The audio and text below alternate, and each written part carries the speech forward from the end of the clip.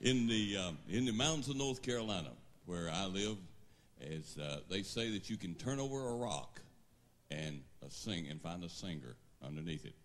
There's been a lot of singers come out of the mountains of North Carolina, and back in the early 60s, there was a group in the mountains of North Carolina that had been singing just around locally, and I had the opportunity. Their bass singer, he worked in a supermarket or something, and he couldn't go all the time.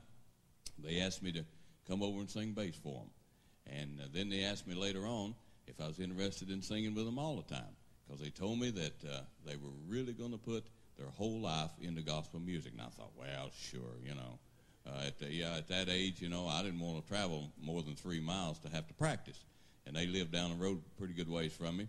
But so they went on and on. They finally got somebody else to sing bass for them, and they went right on into gospel music, and they ended up going to the top of the ladder in gospel music. And the name of the group was Martin Cook and the Inspirations. And this is a song that they made famous back in the middle 60s that really brought out Southern gospel music. I want you to listen to When I Wake Up to Sleep No More.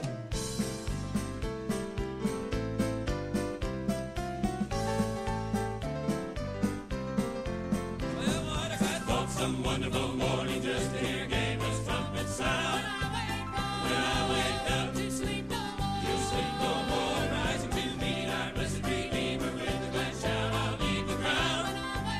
When I wake up to sleep no more. When I wake up, on a bright morning, sleep no more. Jesus our glory, Happy I'll be, over in glory, heaven's right shore. telling the story with the redeemed of all the ages, praising the one whom I adore.